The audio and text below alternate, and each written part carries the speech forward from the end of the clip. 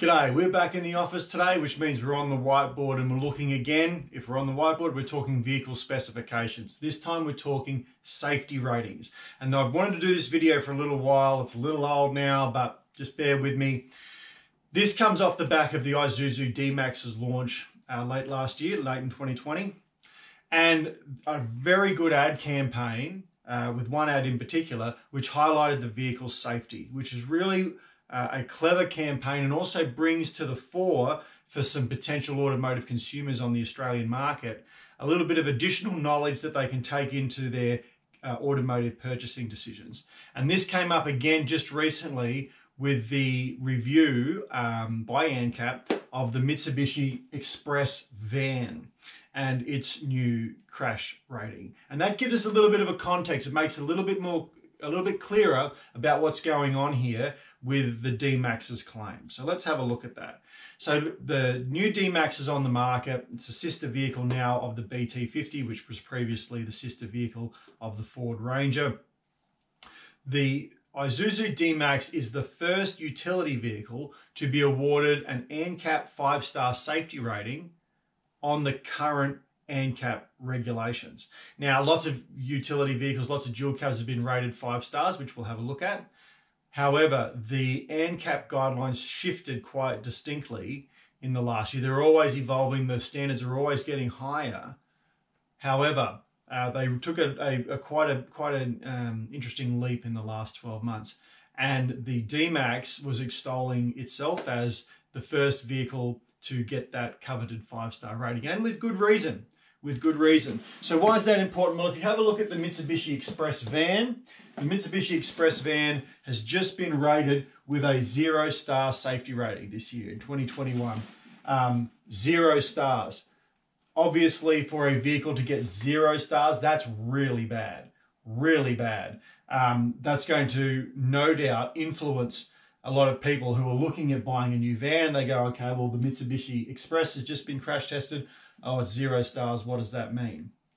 Particularly because there's a number of other vans trading on the market right now on star safety ratings, which are well in excess of this 0. The most recent tested van, as far as I know, outside of the Express, you can correct me if I'm wrong, is the Toyota Hiace, which got a very good star rating, certainly comparatively, to the Express a couple of years ago in 2019. And it's going to be going head to head with this. So it's been pitched as, oh, well, obviously it's possible, our vans might just not be as safe, but clearly it's possible to get a high star safety rating because the Toyota Hiace did it recently. That's true, but not under the current guidelines. And in fact, other vans that are going to compete with the Mitsubishi Express, ANCAP themselves admit that it might be unlikely that those vans, if they were retested today, whether they would get the safety rating of 2 stars or 3 stars or whatever they have today. And that includes a whole bunch of different vehicles, from manufacturers such as Hyundai, for example. And this is the thing, is that a lot of times manufacturers will, and there's nothing wrong with them doing this. It's okay. It's legal for them to advertise their star safety ratings from years past and even put that in the guidelines. But what doesn't necessarily penetrate to the prospective consumer is that the star safety ratings have evolved. They've moved on from those times. And what you're buying is a 5-star safety rating vehicle in 2021 doesn't actually reflect that. So let's have a look at that. So we have the Isuzu D-Max rated 5 stars in 2020 on the current regulations with ANCAP, the first vehicle to do that. Its other competitors at the moment, the Ford Ranger is a 5-star safety rated utility vehicle, last rated in 2015. The Mitsubishi Triton is a 5-star safety rating, last rated in 2015. And also the Volkswagen Amarok, which was last rated on its launch in 2011. So its ANCAP safety rating is 10 years old now. And this is one of the critical things here, because if you think this is no big deal and this is fairly self-explanatory, one thing that is a problem, and it's a continued problem, is the objectivity of your journaling media in the automotive space in Australia. Because last year in 2020, Volkswagen released, and this is an attack on Volkswagen, it's just they're an example. And we're going to touch on some other poor examples too, because it's not just Volkswagen. But Volkswagen last year released the Volkswagen Amarok XL. Watch for an upcoming video on that. There's some interesting little features of that Volkswagen XL that you might be interested in. But anyway, for the topic of this discussion, the Volkswagen XL was released. It's a factory-backed chassis extension dual cab. Now, you've been able to get chassis extensions on dual cabs for some time now. I think it's safe to say in the last few years it's become more popular. I've seen a lot more commentary in things like social media circles and online about people getting chassis extensions, and they do serve a purpose. Now, I haven't engaged in chassis extensions myself in the past, because every time I've spoken to a person who does the chassis extension work, they'll go, oh, well, we're not modifying any of the mechanics, mate. You'll still honour your warranty. But when I go back to the manufacturer, they go, absolutely not. We are not giving you any assertions that we will honour the warranty. So I've never actually gone down that path, although I don't actually believe that people doing chassis extensions are causing problems to occur in dual cabs. I'm more concerned that if I buy a brand new dual cab or space cab or single cab, I'm paying for a warranty. It's built into the price. Now, if I buy a vehicle, get a chassis extension and void my warranty, and something silly happens, like it's a Friday afternoon special and they've just forgotten to fit something to the car correctly and something expensive breaks, like engine, transmission, differential or something, that's going to cost me a significant amount of money, that's immediately voided because I did that chassis extension, even though it was their poor engineering or installation that caused the problem. If they just will not honour it, and they say, well, you cannot definitively prove that it was an engineering fault because it could have been the chassis extension which moved the vehicle outside of its original tolerances that caused the problem, you can kiss your warranty goodbye. And I never wanted to be in that circumstance. But anyway, safe to say, chassis extensions are a lot more popular, and a factory-backed chassis extension option from a manufacturer does have some level of appeal. And when the chassis extended Volkswagen Amarok launched in Australia, obviously there's reviews on it, and I was astounded, absolutely astounded at the reviews and how highly they rated the Volkswagen Amarok. You're talking reviews in the high 7s, low 8s. So let's just say for average, somewhere around 8 out of 10. Now, 8 out of 10 in the dual cab space puts that vehicle right up among the contenders. Now, it's not at the top, it's back off the top, but it's right in all the mainstream use. So you could look at that review in isolation and go, okay, well, it's only a couple of points behind the market leader, so this should be a good option for me. However, one of the things that it doesn't capture is that the Volkswagen Amarok is a 5-star safety rated vehicle, but it was done back in 2011. It's 10 years old now, and it still doesn't have, even after so the vehicle was much maligned when it came out in 2011 because it didn't have rear airbags. But they said, oh, well, still a 5-star safety rated vehicle, so it might be okay, but you do need to factor into your decision no rear airbags, but it is a 5-star safety rating vehicle. We've gone on 10 years from then, and Volkswagen has not improved the safety specification in terms of a fitment of additional airbags to the Amarok since that time. And I gather, purely conjecture in my own personal opinion, I gather that they haven't resubmitted the Amarok for crash testing now or in recent times because they know it's going to perform very poorly. And that can be seen in the fact that they've had a fairly big revision of the Amarok a few years ago now when they launched the V6. The 3-litre V6 diesel in the Amarok was quite a marked change from the Amarok, because I personally know a lot of people who wouldn't have considered the Amarok purely because of its 4-cylinder 2-litre engine. So when it hit the market with a 3-litre V6, a lot of people more interested. But in terms of, are there any additional airbags? Are there the modern safety features that we would expect to see in a vehicle? Those things haven't come through. And that's a real problem, and it's insufficient, in my opinion, for an automotive journalist to put as a throwaway line in their review in 2020 of the Volkswagen XL to say, no rear airbags, just be aware of that. ANCAP test rating hasn't been done for some time. Might be a bit lower now.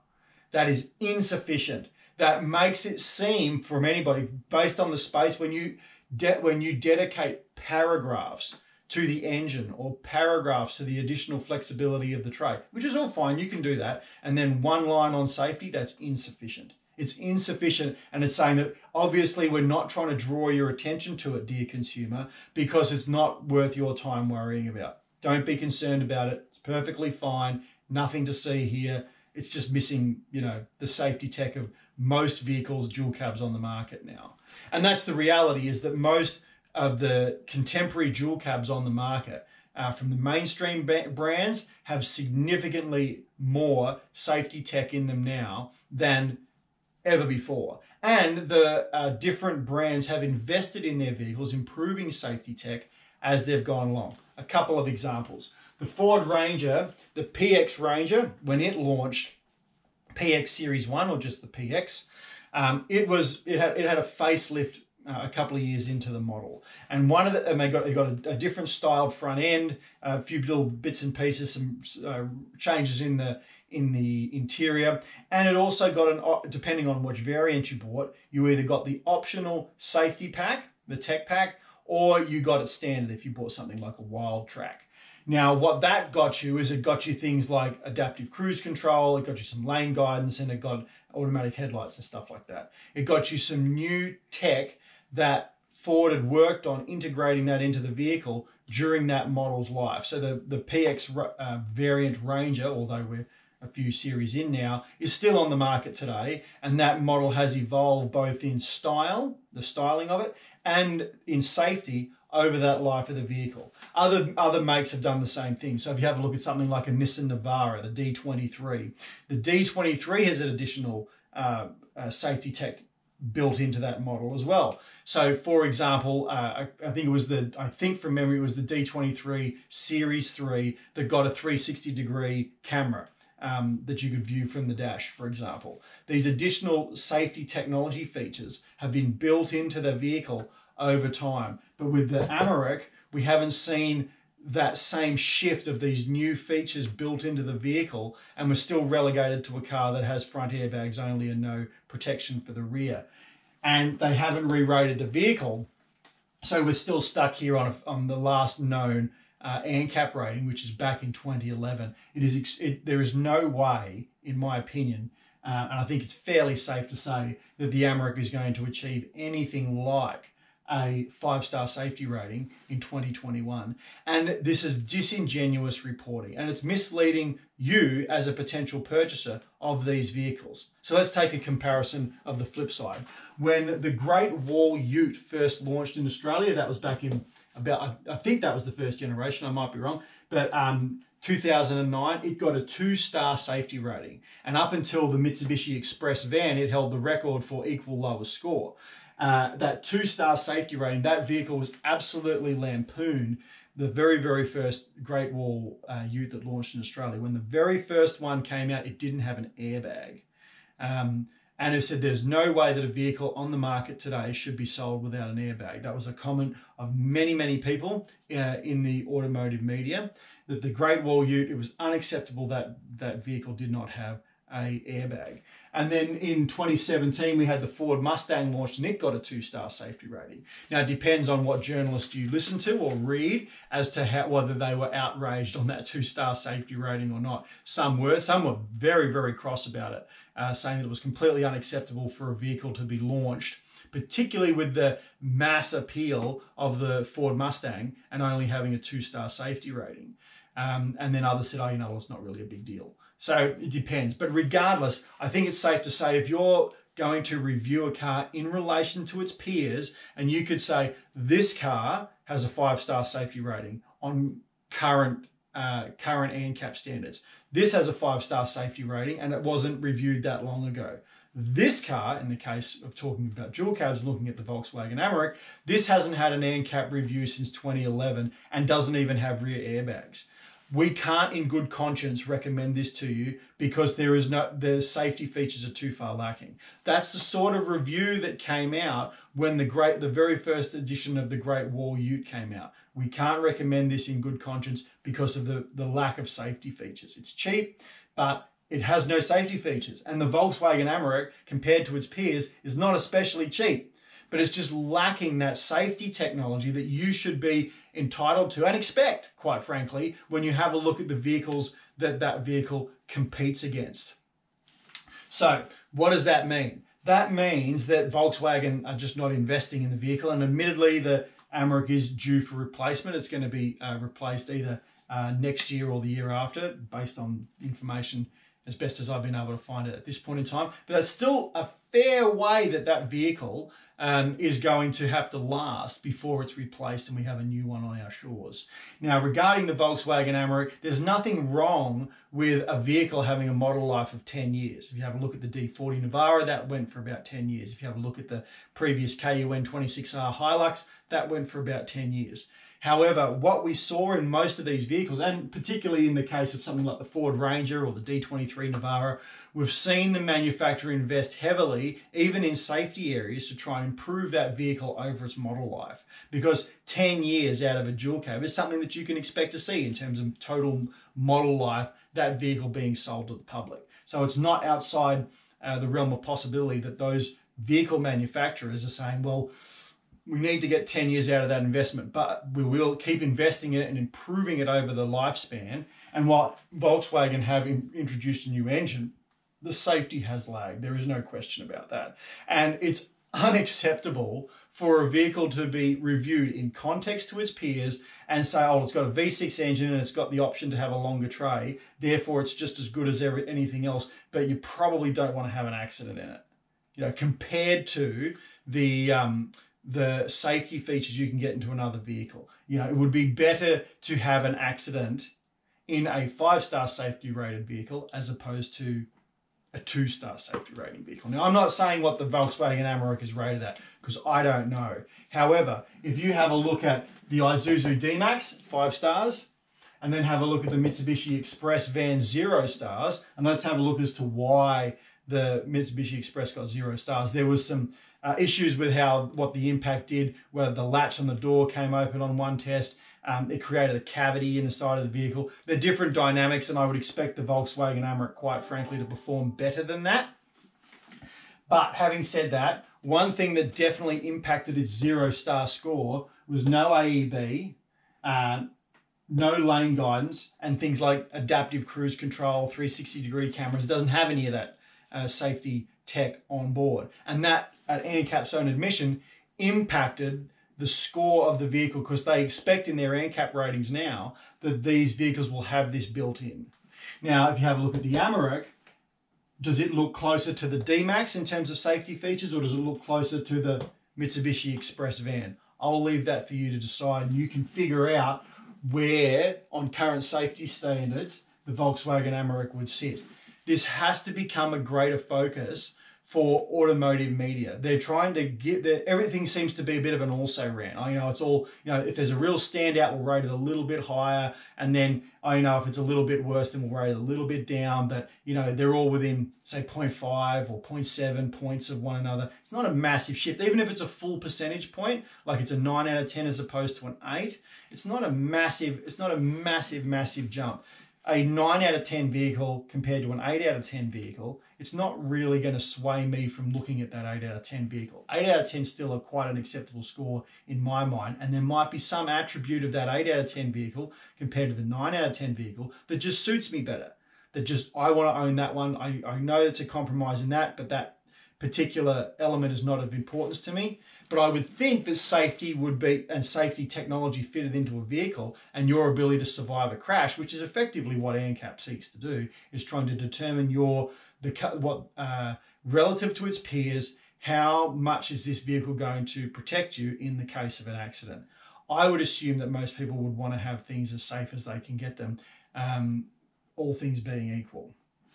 So what do we do with all this? Well, we have to take this into account. And as one of the things, it's becoming increasingly a problem, like tow ratings, when automotive journalists won't tell you that, if you load this thing full on the tow bar, you actually can't get anybody in the car, or you can't yourself get in the car.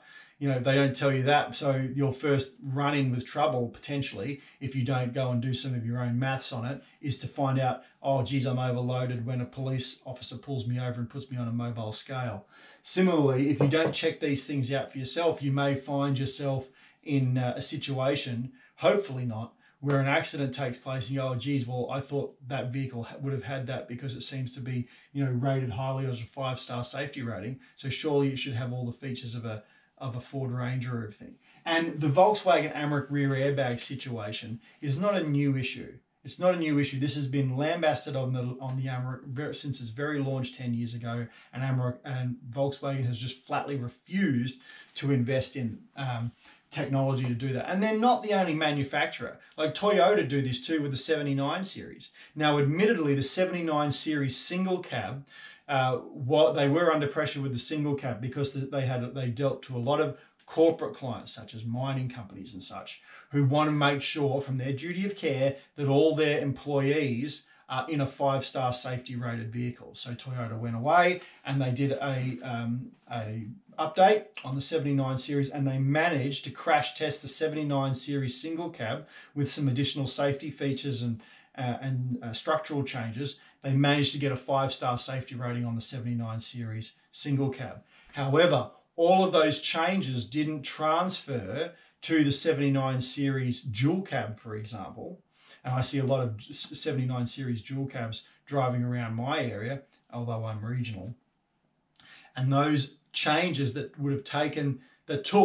definitively took the single cab to a 5-star safety rating, they didn't invest to change that in the dual cab. So the dual cab remains untested. And that, if we're going to do ANCAP safety ratings, if this is actually something that we're going to do, surely to goodness you should be required to crash test your vehicle so that we can provide that information to consumers. How they're able to get away with having never crash tested that vehicle. And again, like Amarok, I would assume that reason is purely because they know it won't rate well, so why do the crash test? They shouldn't be allowed to do that. It either has to be an equal playing field, or ANCAP have to figure out some way based on a previous crash test, even 10 years ago, that based on the movement of our expectations and the ANCAP standards on what safety tech we expect to be in vehicles, then this is what the rating would likely be today. And if that means your vehicle has gone from a 5-star safety rating to a 1-star safety rating over a 5-year period, so be it. If you don't like that, resubmit your vehicle for testing and that might bring it up a little bit. But otherwise, that's where it's at. And we can't, as consumers, rely on anybody but ourselves to kind of sort this mess out at the moment, because the automotive media are not telling us this information. They're not saying to us, look, this vehicle was crash tested 10 years ago, and quite frankly, the fact that it hasn't been crash tested again, or it's likely a 2, maybe 3, maybe a 1 crash test rating today, should rule this vehicle from your contention, because it's just not providing you with an adequate level of safety relative to its peers. This is a real issue. It's like this issue with tow ratings and journalists not calling out manufacturers who are making unrealistic real-world towing, giving you unrealistic towing expectations. It's unacceptable. It needs to stop. It has to stop, and we have to have some sort of a level playing field so that we can compare adequately. What we have traditionally used to get that even playing field and to be able to compare objectively is we've looked to media journalists in the automotive space to tell us the truth, to say, here's this, because sometimes we don't have the ability to road test 7 different competitors. So you'll try and cut your list down by having a look at what journalists say. But if they say, oh, all the vehicles are within 0.7 points with another, and a common phrase is, any of these would be a fine choice.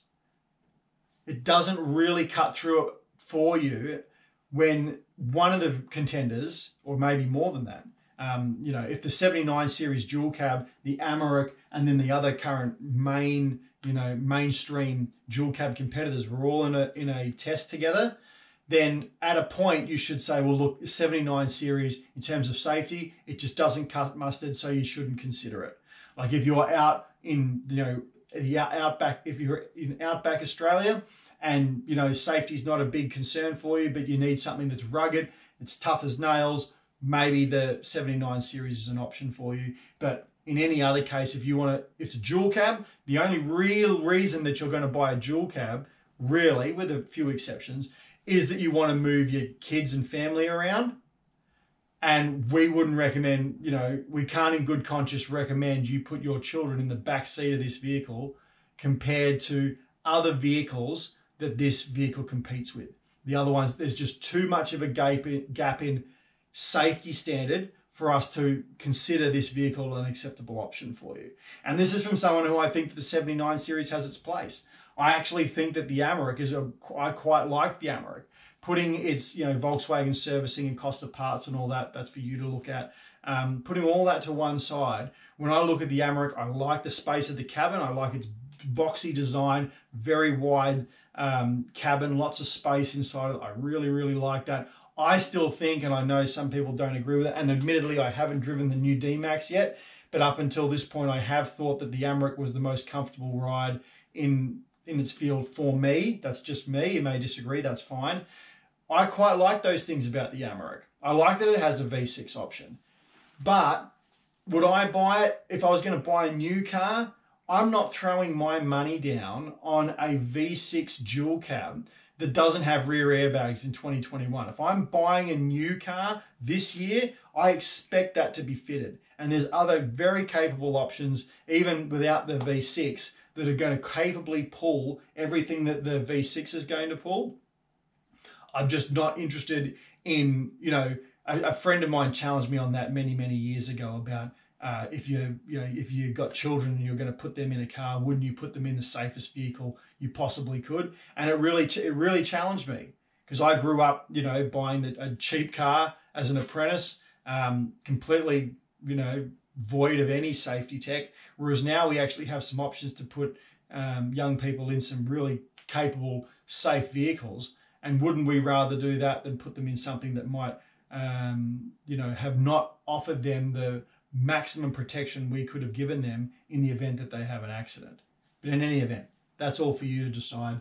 So we do need to take this into account. Apparently, journalists aren't going to do this for us. So we need to demand better, and we're going to have to do more of this work ourselves. When we're looking to buy a vehicle, we have to go beyond the reviews, and we're going to have to stat crunch effectively and do some digging to find out what stacks up. I'm not advocating you go buy a D-Max, but I do congratulate D-Max on bringing this to people's attention. You can see the link in the description. You can check out the link, the video and ad for yourself. It is an ad, and I have, you know, make no illusions, they are advertising their 5-star safety rating on current ANCAP standards because they can, because their ute did get 5 stars. If they only got 4 stars, I don't think they'd be making that case, because it's harder to say, well, we got 4 stars under the current regime, but, you know, a couple of years ago there was a 5-star. I don't think they probably want to be drawing that to everyone's attention. But the fact that they got 5 stars